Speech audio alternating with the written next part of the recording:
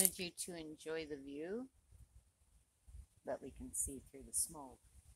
It's really quite clear today. Oh.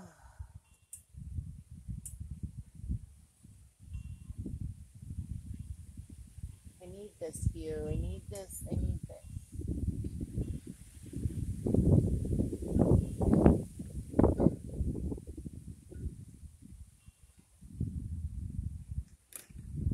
What I really need, I think, is bush time. I'm gonna go camping. I'm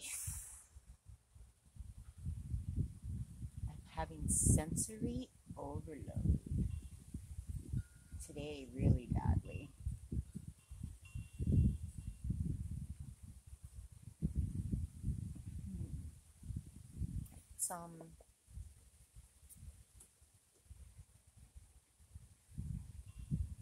I don't know, it's overwhelming. Every little thing, every noise. Even the wind was bothering me earlier. So I came out and I've just been staring at those mountains. Had a little puff, and now I'm just kind of trying to find my center, my zen. My dump truck comes in and starts dumping dirt. I'm like, oh, right. I live in a city. Maybe I will go camping. Probably Wednesday afternoon. I'm gonna go up. Mom has an appointment in the afternoon, and I need to apologize to her because I know my grumbling made her feel bad, and I was grumbling earlier. I was just like,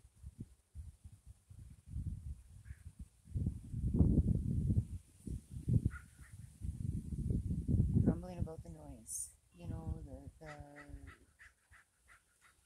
leaf blowers, school for the 3 days for the weekend, and then I thought, oh good, the weekend will be quiet, but then the cat and the tractor and the gator and all the things got pulled out to do things, to get things ready, and you know, and I thought, okay, right, so today should be just pretty chill, right?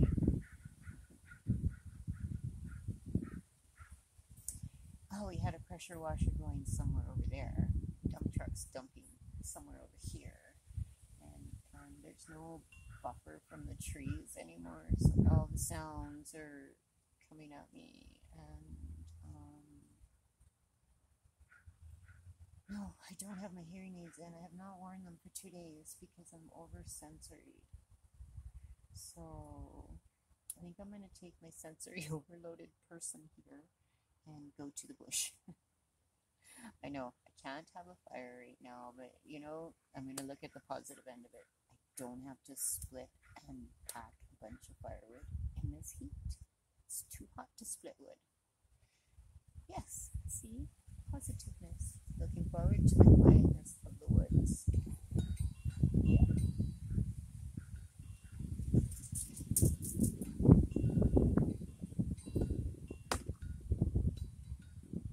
Pray to the Creator that my cat doesn't die from this heat wave that's coming.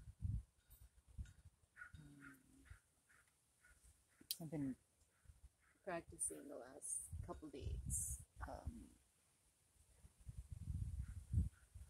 You know, in the morning I get up, when I have my morning coffee, I open the door and I come sit outside for a little minute. And then after my morning coffee, after my couple of cups of coffee, and I'm ready to sort of, yes, I'm not a morning person. It takes me a while. It used to be 2 hours when I worked. 2 hours before I had to leave, I would get up just so that I had my morning, because I'm really not a morning person. I mean, I am because I want to get things done in the morning, but I do not like to be awakened in the morning. Wind might blow you over. Let me just anchor you down for a second here. Yeah, and then I close the door and I pull my blinds and I keep that, 68-degree coolness in there. And the last couple of days, like last time I looked, it only gone up to 80 in there, and I think we hit 30 out here today, so good. I'll just make sure I keep it closed, right? because the coolness from the evening, ready to lock that in the morning. And, yeah,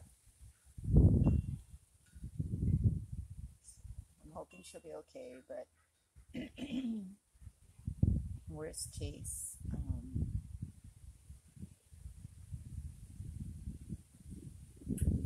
there are cool spots outside. I have shady spots all over the yard, and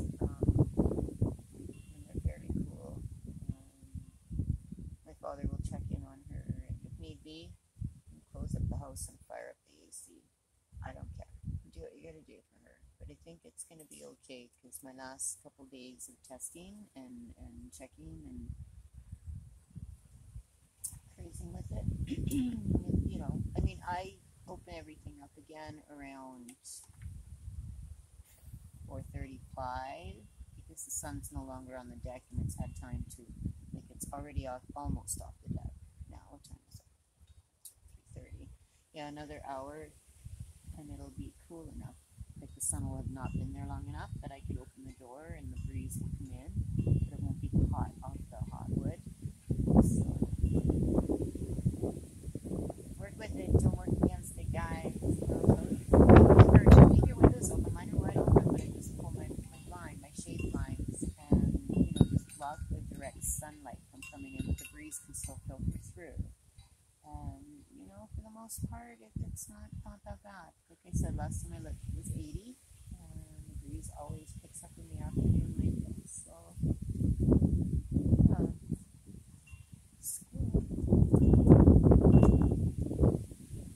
Picked all the nuts out of the trees. There's none left. But I hung a basket, right? And I've been picking them up off the ground. I leave a little pile on the ground too for the grounders, but I've been picking them up and putting them in this basket. This one little squirrel sits right on the fence there. I don't want to move because it's eating, but it sits on top of the fence above the basket and just has food. They're doing a pretty good job on it. They don't waste them, that's for sure. I mean, they abuse my garden and me and everything in the process of their harvesting, and they make a huge mess. But, pardon me, for the most part, they end up eating it all or winter storing or whatever it is they do. Sure is a messy process, so my goodness. But humbly, but everywhere I kind of put my garden gloves on and sweep everything off in the morning.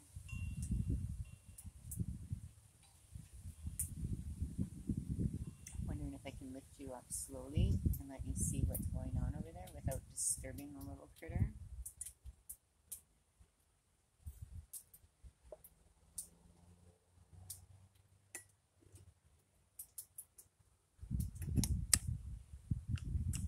Bear with me in my lack of.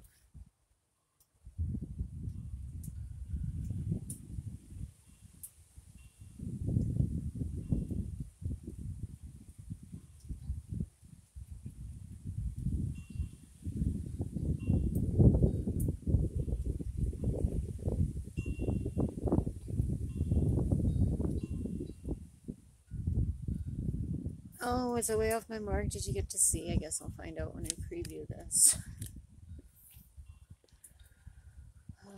Yes, it's a hot day because it's getting sun. It's a sunscreen day because it's getting sun, like hot sun. And I felt like wearing green today. Yes, green. See, my shirt is green. There's some green in my skirt. And my shoes are green. Oh, maybe you didn't see the squirrel because I have no idea where my mind's eye thinks it was. There was nowhere near. Like I said, I don't want to disturb too much afternoon snack time or something. Something going on over there. So be mindful of the heat wave. It's coming.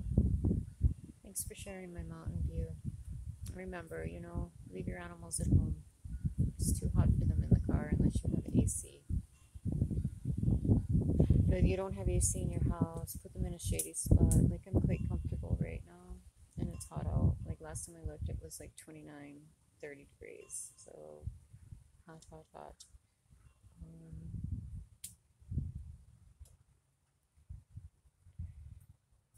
What else? Drink your water. Stay hydrated.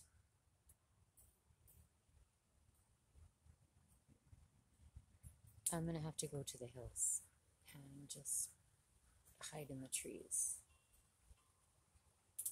Yeah, everything's been too loud.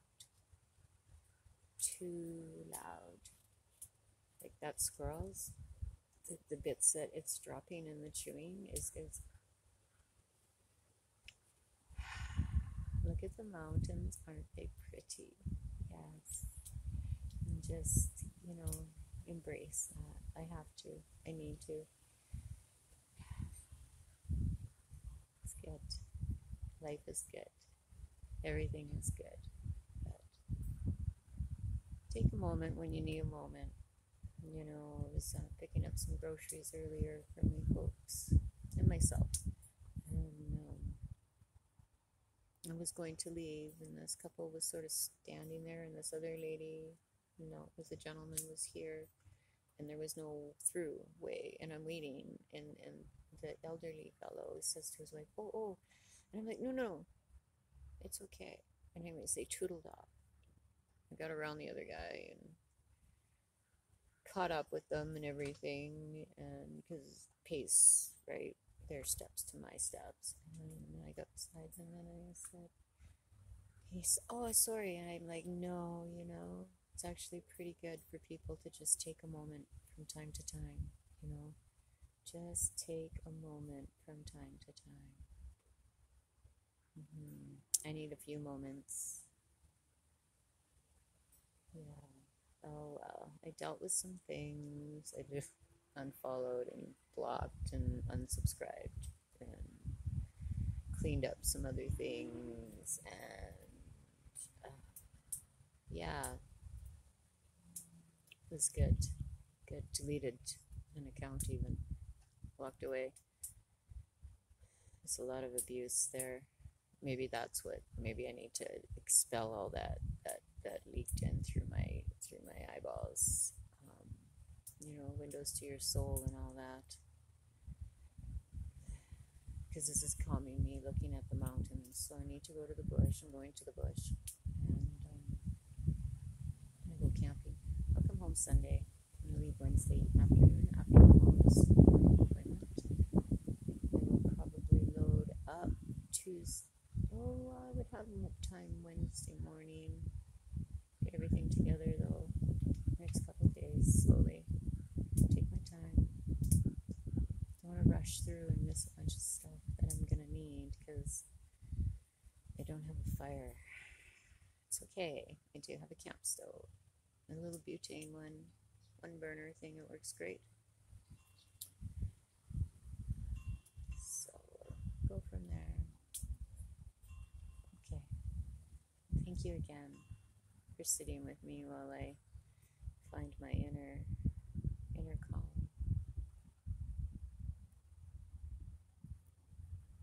Remember to look after yourself in this heat. Look after your fur babies.